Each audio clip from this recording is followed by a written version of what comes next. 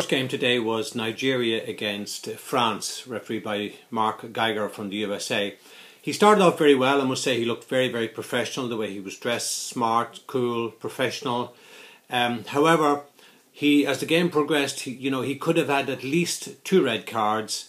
He could have given a penalty. There were yellow cards he could also have issued, which he didn't give. And this is where I think he let himself down.